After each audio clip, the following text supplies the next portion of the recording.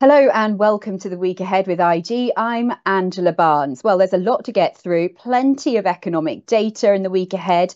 But just to remind you, it's a bank holiday in the UK on Monday, 28th of August. So take note that UK equities, index futures, soft commodities and interest rates will be closed. And all the full details are on the IG website for that. So let's start in Australia then on on Monday, because we'll get the latest preliminary retail sales figures through for July. We'll also on Monday have the release of the Dallas Fed Manufacturing Index for August.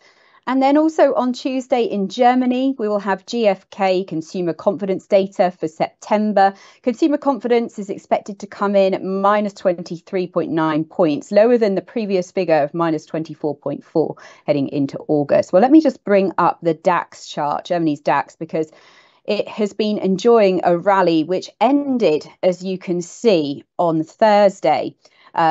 Losses in the construction technology and software sectors led shares lower. But if I just switch that now to the intraday chart, and we can see that sentiment has actually been picking up today, though, despite figures confirming Germany's economy stagnated in the second quarter. Final official data has confirmed, and that adding to a bleak outlook as the country battles an industrial slowdown and stubborn inflation, of course, like many.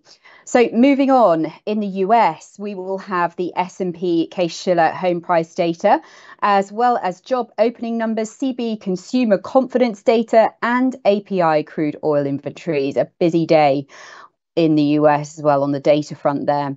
And then on Wednesday, back to Germany, we'll have the latest consumer price index figures.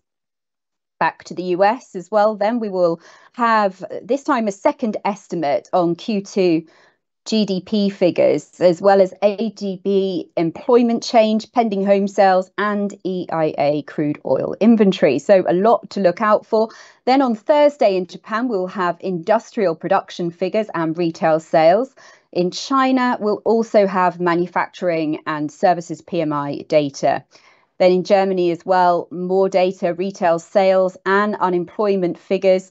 We'll see how consumer spending then has hit the high street and online retailers. And then we'll go back to the US. We also have the latest core PCE price index data and initial jobless claims. And then on Friday, the 1st of September, manufacturing data from China. Well, its manufacturing PMI came in at 49.3 in July, slightly better than the expected 49.2.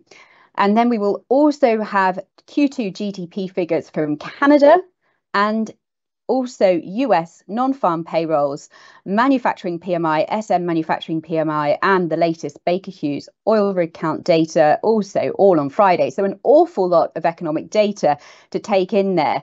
So let's go now to Tasty's Tony Batista in Chicago for more on this. Where do we position ourselves on this? How should investors position themselves ahead of all that economic data, Tony? Yeah, a lot of news coming out. We had a lot of news come out last week. You've got Jackson Hole, as you mentioned, for us today here in the U.S. on Friday. We've got basically an unchanged week, if you could believe that, with all that news. We started measured by the S&P 500 on Monday, just about exactly where we're opening today on Friday. So if you were to expect, when you least expect it, maybe today's the day you get a little bit of movement in the market. It's been a little bit pent up action here. Volatility has been kind of soft a little bit here. Volatility lower than where it was on Monday. You would expect that with not too much movement in the U.S. We had some good back and forth movement, but not too much in the way of direction.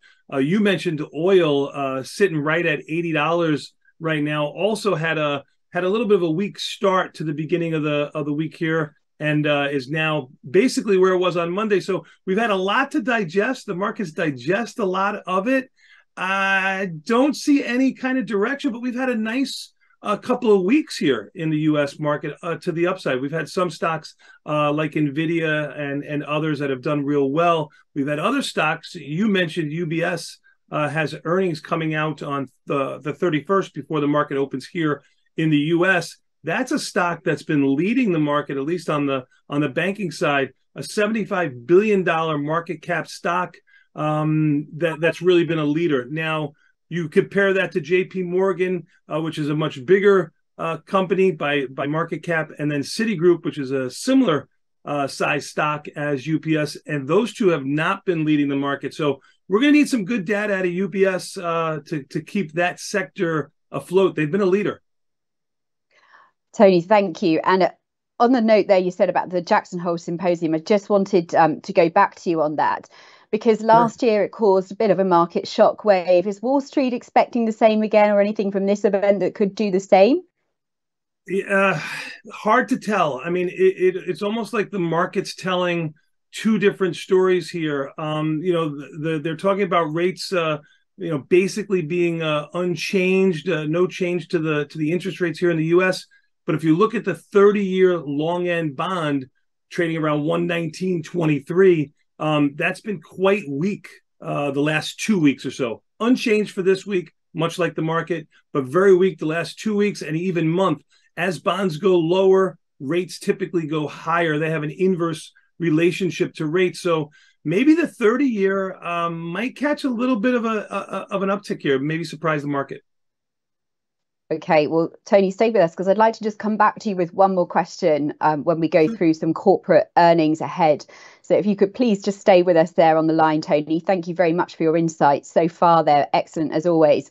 So moving on, a busy week ahead on the corporate front, as I said, equally like it was on the economic front, with quite a few earnings releases ahead. Starting on Tuesday, the 29th, we've got Bunzl's half-year earnings leading the way on the 29th of August. We've also got Q3 earnings from HP, Hewlett-Packard Q3 results on Tuesday as well, and we'll also see how Best Buy fared with its Q2 earnings too.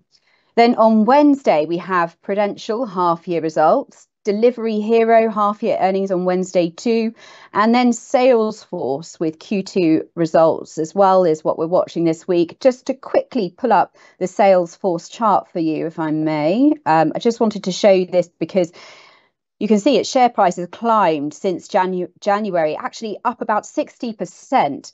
The US software company gave an upbeat profit forecast in March and doubled its share repurchase program, which has obviously cheered investors. So we'll be keeping across its latest earnings update for you on Wednesday. And then moving on Thursday, UBS Group will also release its Q2 earnings on Thursday, 31st of August. The investment bank and financial services company is continuing to integrate its rival Credit Suisse following that $3.25 billion acquisition pushed through by the Swiss government in March. We also have Q3 earnings from Broadcom, from Dell Technologies, Dollar General, and then on Friday, no earnings to report. So a very busy calendar on the corporate front as well. If I can just go back to you again, Tony, you mentioned UBS to us there. Is there anything else on the corporate calendar that's spiking your interest that you'll be particularly watching? No, you mentioned Salesforce just a moment ago, CRM, almost 5% expected move for earnings on the larger side for CRM. So there could be some nervousness there in CRM. Okay, brilliant. Well, Tony, thanks ever so much for joining us on the week ahead. It's always great to have you on the show. And thanks to everyone else for watching IGTV. Do keep across our YouTube channel, our Instagram, Twitter account for more updates. Thanks for watching. I'm Angela Barnes.